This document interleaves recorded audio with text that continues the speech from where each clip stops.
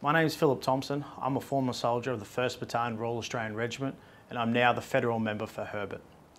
Anzac Day is an extremely important day to me and many other veterans within this community.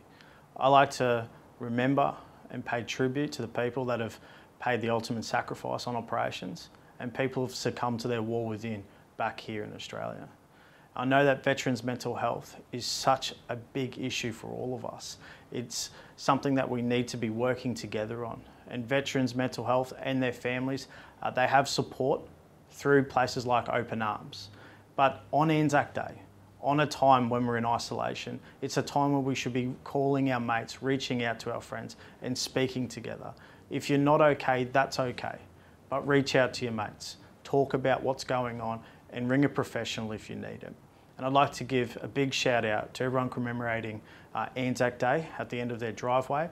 It's a way that we pay our respects. Anzac Day, while the ceremonies are cancelled, the day is not.